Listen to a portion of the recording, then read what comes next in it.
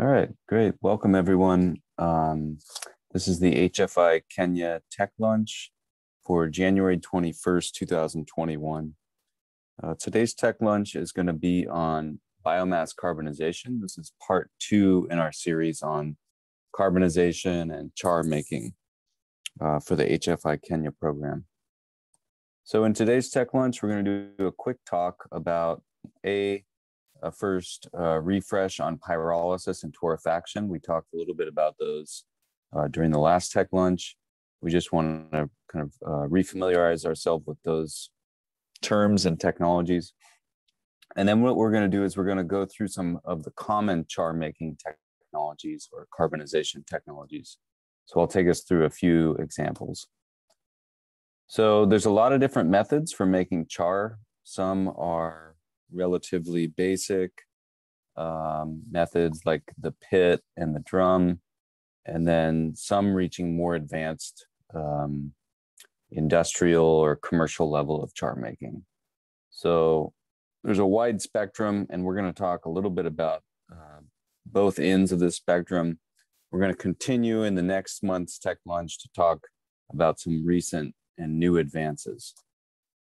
So first, just to refresh, when we talk about carbonization, torrefaction, char making, really all of these that we're talking about are part of a series or a category of thermal processes called pyrolysis. So last time we talked a little bit about what is pyrolysis. And I presented this idea of taking our fuel particle through different stages of conversion as it heats up. The first one being drying, where the raw fuel particle loses its moisture. The second one being devolatilization, or this is the term we use for pyrolysis in this diagram. And that's when we remove tars and volatile matter. So remember back to our first Tech Lunch, we talked about biomass composition. Volatile matter is a big part of all biomass. And in this case, most of that is removed during pyrolysis, which leaves us with char. And that's the carbon-rich residue after drying in pyrolysis. And that's really what we're going for in our process is trying to make as much char as possible into a high enough quality. Now, if we take that on to gasification or combustion, we produce some other things like gases or heat in the case of combustion. And in the end, we're left with just a little bit of ash, hopefully. So you can see visually as we take you through a few different stages of pyrolysis. In this case, we're looking at mild pyrolysis or torrefaction.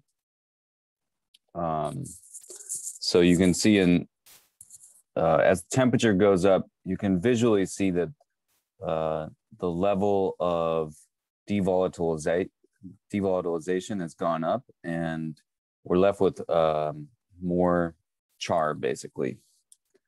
So a few terms just to refresh. Combustion, I think we're all pretty familiar with that. That's the reaction of a fuel with oxygen to produce heat. Pyrolysis is the degradation of a fuel in an inert environment, so without oxygen at an elevated temperature. And then torrefaction is a term that you might hear more recently. This is basically a mild pyrolysis, so lower temperature pyrolysis. It's generally a little bit slower.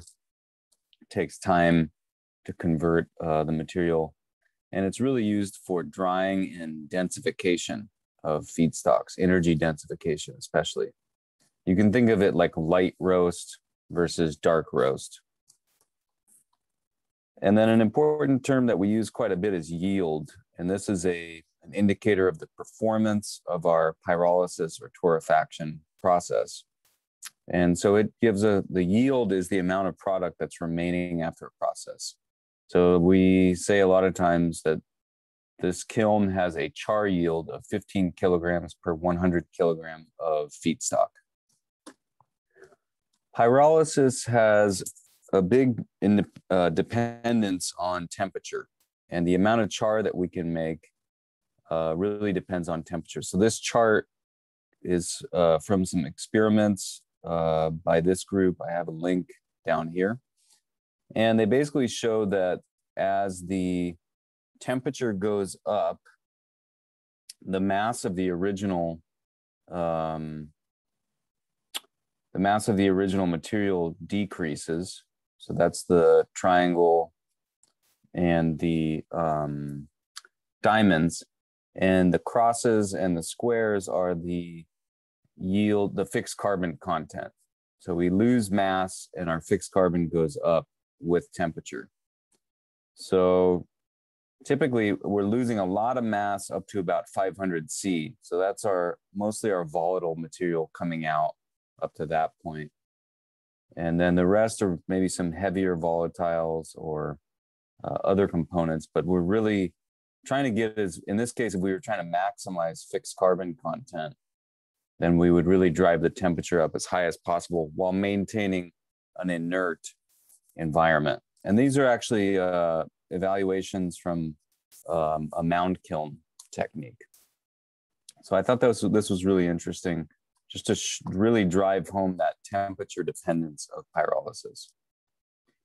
So we'll go through a few different types of char making methods now, which use pyrolysis. The most basic one we're probably all familiar with is earthen kilns.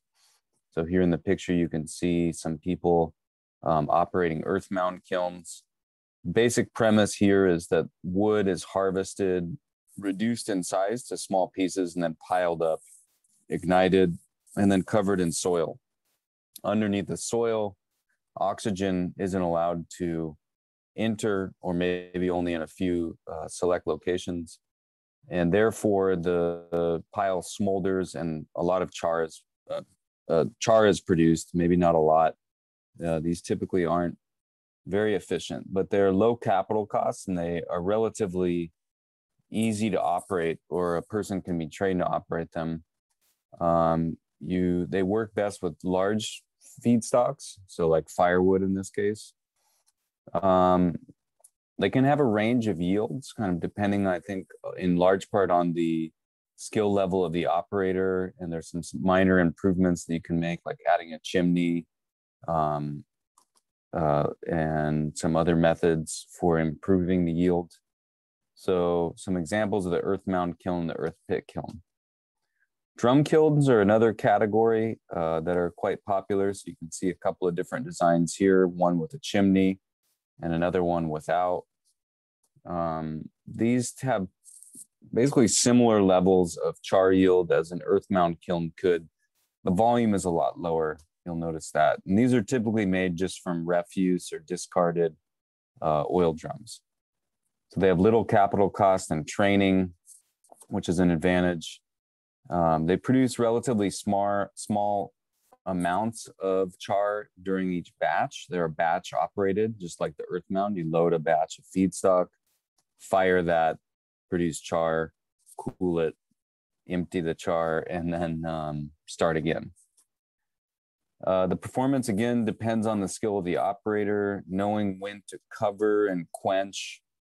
The reaction takes a good amount of practice, and that'll actually have a big effect on your char yield. They're nice because you can operate them with a variety of feedstocks. So agricultural residues like maize cobs, sugarcane bagasse, even peanut or groundnut shells, coconut shells work well in drum kilns. So a couple examples here are the D-Lab kiln, which doesn't have a chimney, has some bigger holes on the bottom, and then the RT style drum kiln, which uses a chimney and has smaller holes on the bottom to allow a little bit of air in. The T-Lud is another example. So I have a photo here of one of those. TLUD stands for top lit updraft. So it means that we light the material from the top, and then air flows up, as well as the gases and flame are flowing up through the reactor, and the flame itself is actually traveling down. So there's a downward movement of the flame front and the heat, and an upward movement of air and gas. So these are a bit higher in yield, sometimes 20 to 30% based on what I've seen. that improvement comes in part because actually the drum itself, or the inner container, is insulated on the outside with maybe fiberglass or some low density material, vermiculite or something else. These can be operated, I call it semi-continuously. And so in the picture, you'll see a system that actually uses the heat from the fire to dry briquettes that are made from the char. And semi-continuous operations means that you can continuously produce heat by swapping in and out two drums. So as you're filling up one drum and preparing to light it, the other one is actually firing. And once that one is complete, then you can light and set the new drum so that the heat can be captured in this case. But essentially, it's a batch loaded operation from the perspective of the drum. They're flexible in terms of feedstock. So in this case, I think the one we're looking at is with coconut shells, but other materials can be used like drum kiln. You can add heat recovery. So this is a tunnel dryer along the side in this unit. And the one I'm showing here is the Otago T-Lud, which is used in like Khmer green charcoal in Cambodia. Retort carbonization is another broad class of carbonizers and char making. Retort means that we actually capture the heat that's being generated in order to further drive the pyrolysis of the material in the carbonizer. So this is a design which has become fairly common, called the Adam retort. It was developed by a German gentleman named Chris Adam. And we can't really see it in this picture here, but there's essentially a mechanism for the gases produced during pyrolysis to then flow through a firebox, ignite, and supply some heat back into the raw biomass material that's carbonizing. So there's a heat recovery component, which is really attractive because that actually can help improve our yields and cut down on the ash content and the losses. They can be made out of bricks or steel, but usually, not an earthen construction and not a simple, recovered material like the drum. A little bit more sophisticated construction. 20 to 30% yield, again, on the higher side. There may be some cases where it's higher, but these are the numbers that I was able to find. And limited generally to large feedstock, because we need the pyrolysis gases to easily be able to flow through and out of the reaction area so that they can enter that firebox and ignite, combust. So one common example is the Adam retort. There's a lot of uses of this earlier on in a lot of industry. Coal and petroleum refining use retort pyrolysis. But this is probably the most common design for char making. Another class is called continuous carbonizers, and I have one example here. But these are essentially carbonizers that can be run for long duration, continuously feeding in raw material, in this case from the top, and removing char after it's been converted from the bottom here. So one example is gasification with char co-production. So this is actually a husk fixed bed gasifier. So the gasifier, what that means is our actual target is to make gas, something like natural gas or CNG, something like that, which we can then use for a variety of purposes, like say electricity generation. But at the same time, we're going to end up making some char. So actually this plant here, I believe, is making electricity primarily, and then producing quite a lot of char as well. So depending on how you set up your gasifier, you can produce more char or less char, but typically they're made to target gas production and not char. So the yields of char could be on the lower side. You can co-produce electricity or heat, which could be useful, say, in your briquette factory or for drying. These tend to be very specific on the feedstock, especially if you're targeting a specific yield of char or gas. Typically, you'll tune the geometry and the amount of air that's entering the reactor, the timing, the flow rates for a specific feedstock, and then only use that feedstock.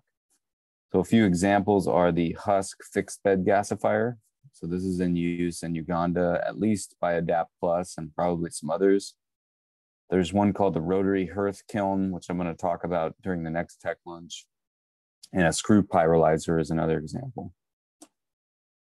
So that's just a few examples of some of the common pyrolysis methods for making char. So I've put up a few resources here where you can learn more about those and others. And next month, we'll have part 3 of our carbonization series to talk about some of the recent advances.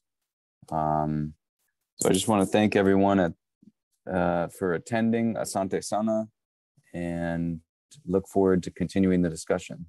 Thanks so much.